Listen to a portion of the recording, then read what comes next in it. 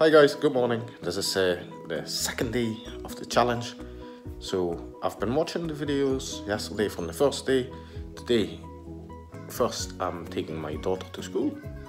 She's lying on the couch and she's hiding.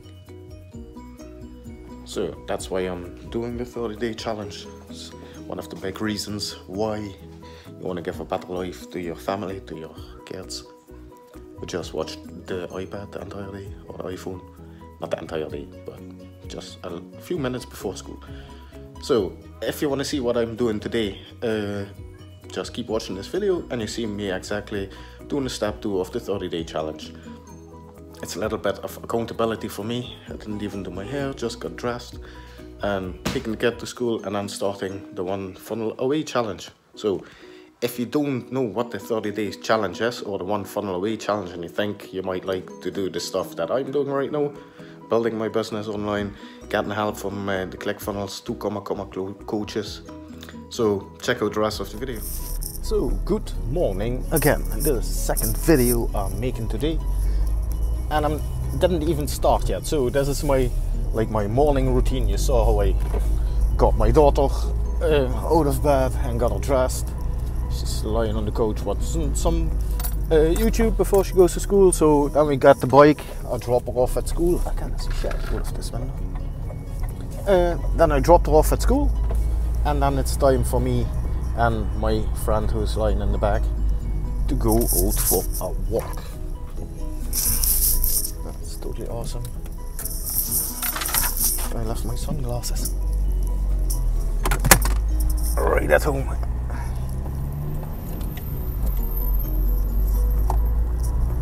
So they should be in here somewhere. So yeah, let's continue with the story. So there's a big bull lying in the back seat. He's like 9 years now, and I'm gonna go for a little walk. So yesterday's training day was about feeling fast and feeling quick. Many times. Feel many times, get up on the horse and feel again. So I watched a video from Russell Brunson where he explains what he's done in the past, and that not all his stories were successful, or not all of his entrepreneurial things were successful. So what I got out of that video is that it takes 99 times to find a way how to work a light bulb, or how not to work a light bulb, but there's only one good one. So you have to go through those 99 tests just to get to the right solution. And that's totally awesome, because I've done a ton of shit in the past. I started so many businesses, I failed so many times. Rasta pasta. He's like, we're there. Yes, we're there. So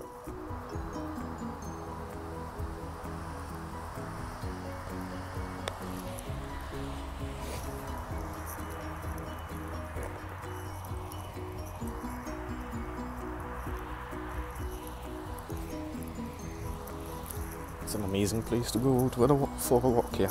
So let me just mumble in this video. So it's the second day I watched Russell Brunson's training of Funnel Hacking Live, where he shared his story about all his failures.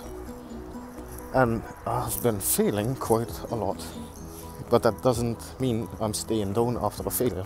No, that means like, oh crap, this doesn't work, let's try the next thing. And that makes it look for other people who go like, oh, here it goes again. But I'm just testing to find the ultimate way to make recurring income, to be actually the dad that I always wanted to be for my daughter, to enjoy. Yeah, it's really hard operating the telephone, walking the dog, everything. So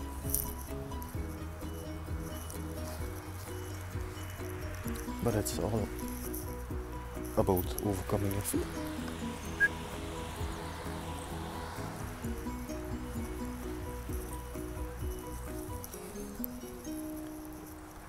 Overcoming your fear.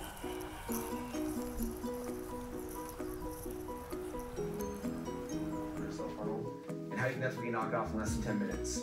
Showed the first slide, started going through, and when we got to the end, we got to the stack and the close, we did it. So, second day of the challenge continues. So I've been watching the videos and Russell's video, and it's all about storytelling. It's not one piece of content that's technical, so he tells story after story after story, and the thing is that binds people to the attractive character.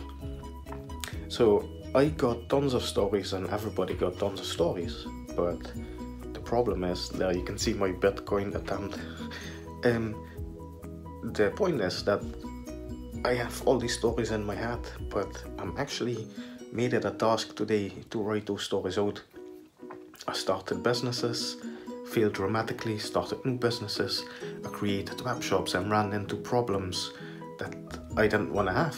I got sued by Kawasaki because I sold afterparts and tons more. So all these stories are being written down today. So, do you want to know what I got so far?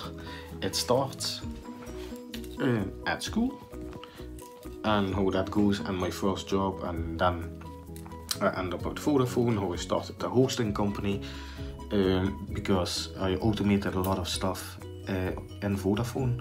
So just to make it so that they couldn't fire me, I documented all the procedures that they had, all the call out things, and I made a Joomla website and linked everything in a document manager.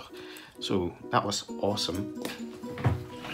And people noticed that I was making these websites. Everybody in Vodafone noticed, or don't know if I can say the name, in the Red Telecom company, they noticed. So I started making websites for other people, but not by just coding it. I actually thought from, oh, okay, I need some residual income.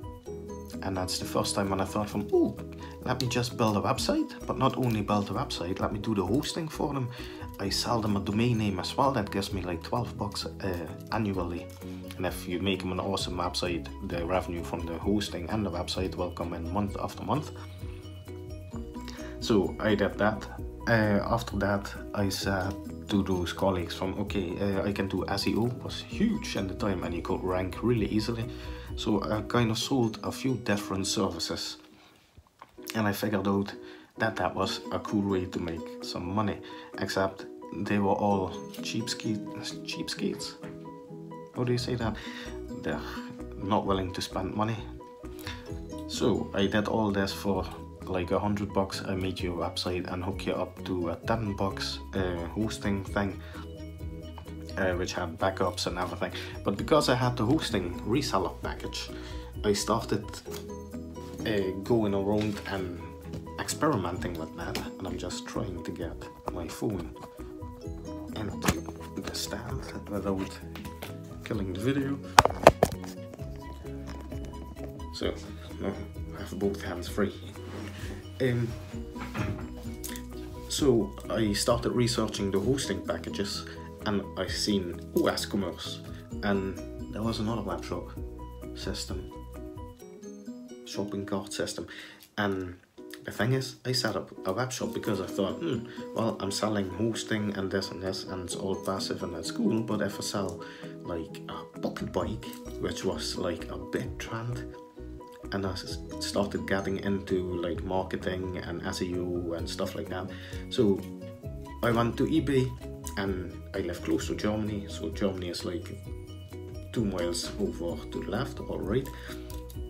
And in Germany, sometimes everything's cheaper because they had a different coin than here. So I could get pocket bikes there for $120. Drive into Germany to pick them up, drive back and sell them here for $250. So I thought, that's an ROI that you need to get. So I set up a web shop called Pocket Bikes, pocketbikes.com. No, it's not Pocket Bikes, it's pocketracing.com. Just let me write that down, pocket-racing.com. And I still think that website exists. it's just not active in a payment method, but it's still ranking on SEO and stuff, and it's still getting visitors. So after setting up the shops, going to Germany, picking up the bikes and selling them here, I noticed that I didn't even think about how to ship them. So most of the things I shipped, but because I was working at Vodafone, I had a lot of free time during the night shift, and it was network management, and you would basically stare at the screen, do a few tasks, which I automated. So I had a lot of free time, a lot of spare time to do all kinds of foolishness. So I bought myself a little diesel and started delivering the pocket bikes, and it was really cool because an entire campus bought like 6 pocket bikes. I delivered them, and they had a little race that they would drive around, and on the pocket bike then have a pit stop, drink some beer. That's really cool. Then drive another round, and it was really cool for like 4 or 5 rounds until somebody really crashed. Another thing that wasn't so cool was that somebody got a pocket bike off of me, and it didn't really have policy pages and disclaimers and stuff like that. So a dad came and he's like, well, my son bought this, but he wasn't 18 and he got pulled over, and this is the fine, and it wasn't allowed by the cops, so you should pay me this and this amount. So then I just stopped doing the pocket bikes, but I still had the web shop. So I started going into RC, remote controlled cars, and started Nitro RC shop, but still you get many returns. So that's because people try a helicopter and they break it and they send it back, and drop shipping wasn't that far that I couldn't just send it back to the supplier. I would just lose that money on a broken thing and would still refund my customer just to keep a 5-star rating. So that really didn't work out. Still have those shops, they're inactive. Some of them are active. I got 125 web shops or domain names. So after that I thought, Google AdSense, passive income. I would just place advertising on websites from my customers with my own account. So I would make money if somebody goes to the website and Google's pocket bikes, and there's a little ad and they click on it. I would make like 2 or 3 cents, sometimes 10 cents. So I thought this is amazing, because I work at Vodafone at night shift. There's like 600 offices there. They all have a computer. So I just log in at night. I'm really stupid. And log in and go to those websites and click on the ads. And I made a few $100 that way, and then I got suspended, which is pretty obvious. So that's a cool thing. I got suspended and couldn't use Google AdSense for 10 years. I finally got approved like a few years ago, again under my own name. So I made a website. I had a website for kids. My nieces were just born, and they were always I thought I made a website for them. It's called bollerbok.eu, and it's just got color plates and everything. So I uploaded a ton of color plates during the night shift. Actually set up my sister's Google AdSense account and just made money off clicks, and did a lot of SEO and stuff like that. That kind of worked, so I thought I'd be selling services and marketing, so I went more into marketing. And then I started my SMS dienst, my SMS service, because I was in the telecom. People were making money with SMS services, SMS gateways. It was still back in the day, it was WAP. You still have, let me see if I got a phone somewhere. Let me just have a look. Should be like a razor here or something. Don't know if you know those phones. They're like, nah, toss it out. It's been lying here for 10 years. Oh, there. See? So you had WAP gateways, and people were making money with the erotic advertisement. So you got these websites here in Holland that after 10 o'clock at night you see those girls on the television, and you can call them and you can send them a text, and they charge you €1.30 for a text that you send. So I thought, that's cool. We can make money off that because Vodafone, Telecom, I know exactly how this shit works. I'm gonna make money with this. So what I did was, and I didn't know before, is that I created my first free plus no shipping offer. So I created an entire value ladder and never thought about a value ladder until I read the .com secrets book from Russell, which is right here. And he explains that in a business, to get more customers in, you should offer something for free and then gradually build up to the most expensive thing. So that's exactly what I did, and I'm trying to find the value ladder. Here it is. So you offer something for free, that's the beat. Then you have a front end offer, a middle offer, and a back end. So that's exactly what I did, but this book hadn't been written yet. So I offered a free SMS service, which I just went out to a company and went like, oh, I just want to resell your services. And they gave me an account and I could create multiple accounts under my own. So I could charge people for access. So in the beginning, let me draw out this value ladder for you. On the thing behind me, no, on the paper right in front of me. So the first thing I offered was a free account, and if they would sign up, they would make, I think, 50 cents for every sent SMS. So they got a login and they would create an advertisement somewhere on a Dutch Craigslist like marketplace.com, but then NL, and they would say, hi, I'm Judy, you can text with me here and here. And people would actually sign up, and those people would get paid for every message. They would get 55 cents. So that's cool.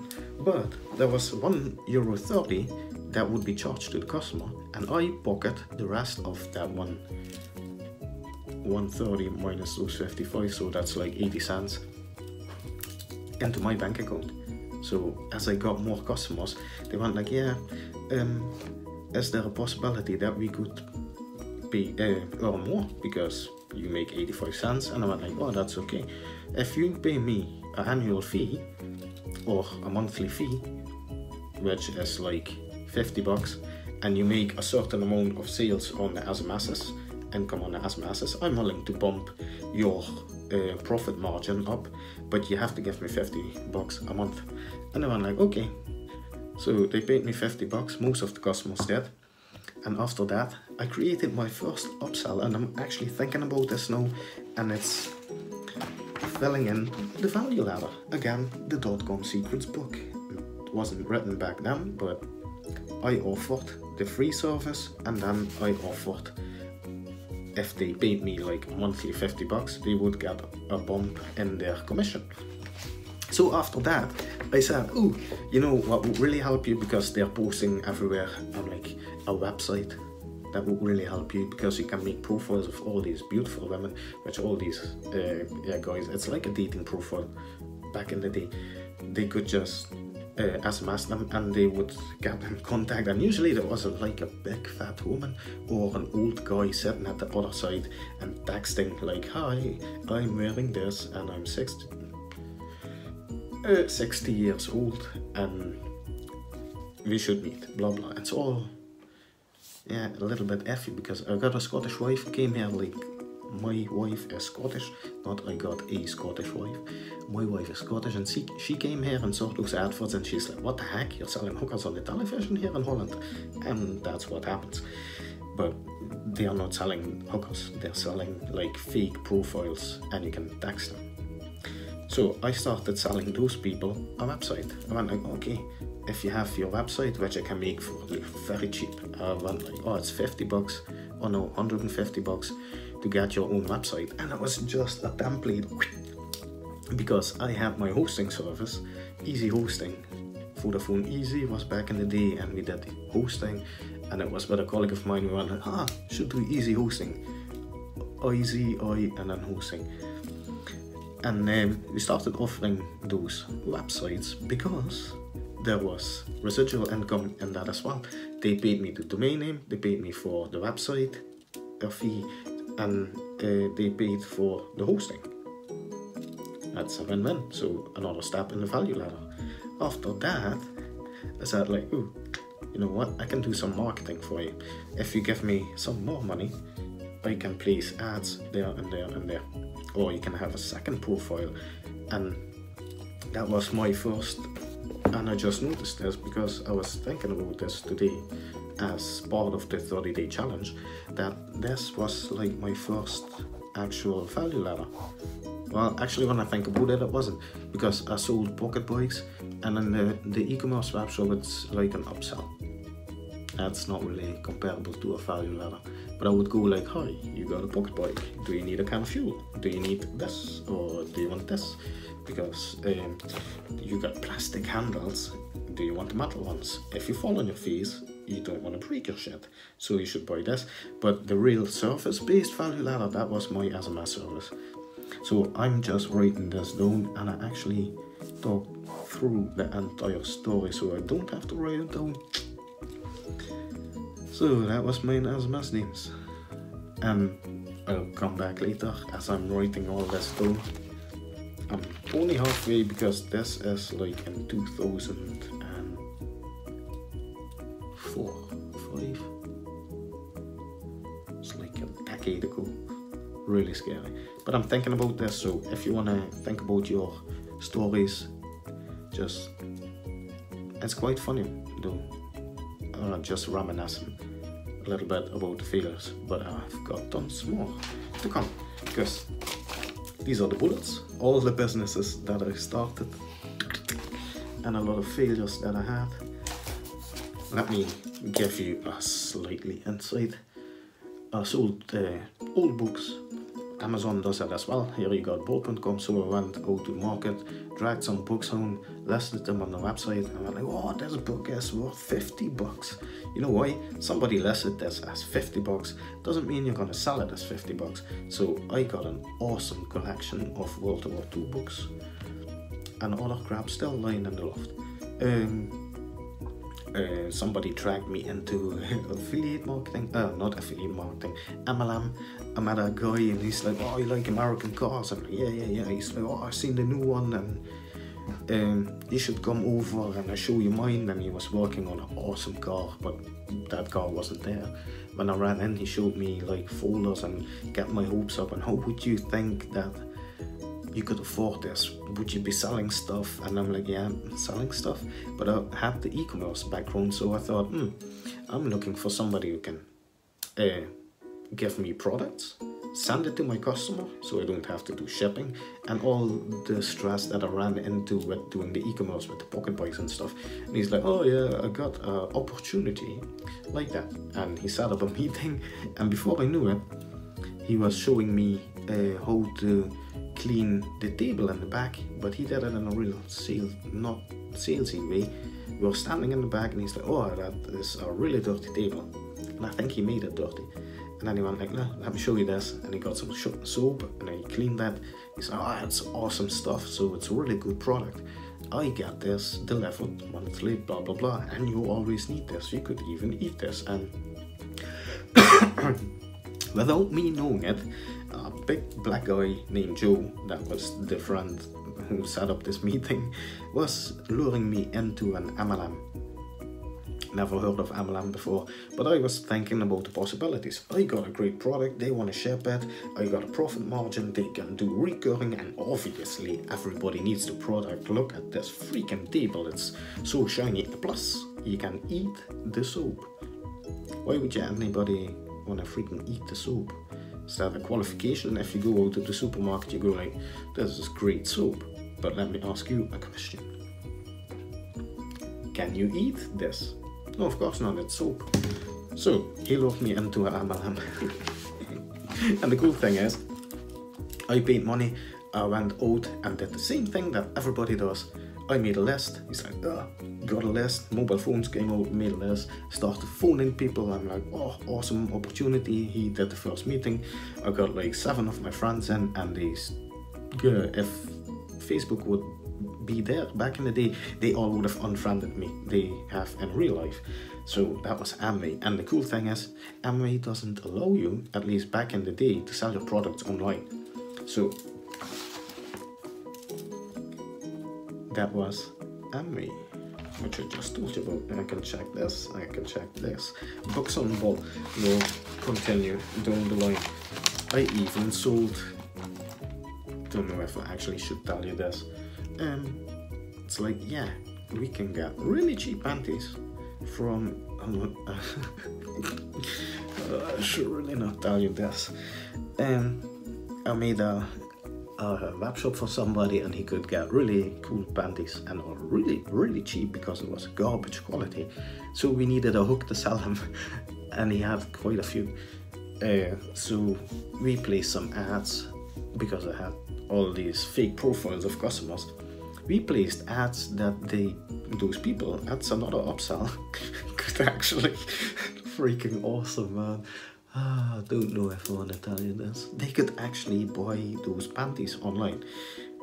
And the cool thing is, yeah, you would buy clean panties for like $10. But you buy worn panties for like 25 bucks. So that's an awesome idea. And you could even ask where to be worn.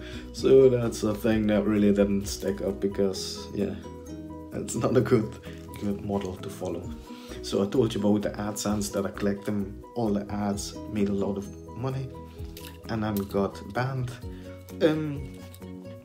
I did a car parts web shop, and the cool thing is I built up this entire catalog list, and doing e-commerce back in the day was all about how good are you in transact SQL or exporting databases. So I got a book, learned all about how to import this and this and that, and then a license plate search came up, and that's on Amazon right now as well.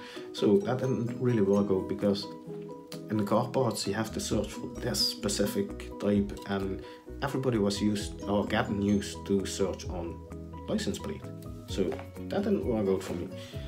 I later hooked up with somebody with Easy Motive, who did the easy thing, which I think he stole from me, by the way. I think he actually patented it, but he got the idea from me. But with him I made multiple web shops. But in the hosting thing, just to come back to the hosting, back in the day you had YouTube was getting bigger and bigger, and you had those YouTube clones. So I registered a site, Subtitles Finder, where you could look for subtitles, and it would just import a video from YouTube. Awesome. But apparently there are copyrights on all the videos of YouTube. And that's what I learned back in the day.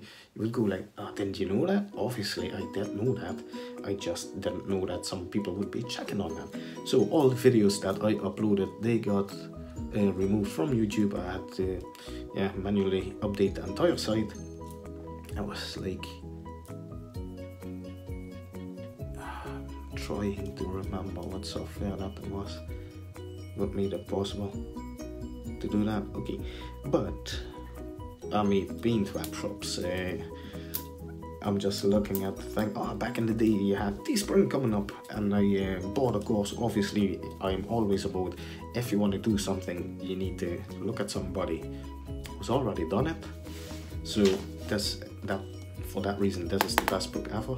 30 people telling you how to get a 30-day plan to get out of the mess. So I've got a t-shirt course and tried selling t-shirts, and the list hasn't finished yet. So this is 24 minutes now about me ranting about my failed business opportunities, and I'm not even halfway. So what I took away from Russell Brunson's story about the funnel hacker, one funnel away challenge, is that some people thought I was a quitter at school, because I quit school, started working in a factory and went back. But in this, I'm actually pretty perseverant, and I'm like a pit bull who just got stuck in it. But why didn't you make it yet? Yeah, that depends on your goal definition. I work from home, see my daughter every day, make money with ClickFunnels passively, hope to scale more with ClickFunnels, because now it's just a hassle to get sometimes new customers, and I want to get more into the passive niche, like coaching and this and this. So that's why I figured out all this drop shipping and was coming up, and e-commerce wasn't for me. So I went to, what did we do again?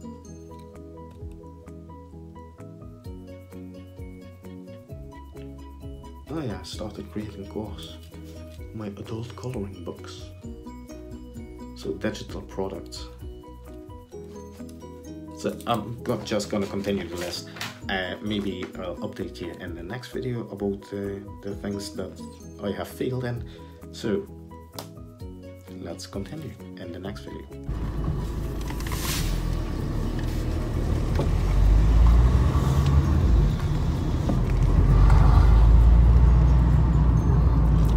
What you writing? Ribbon.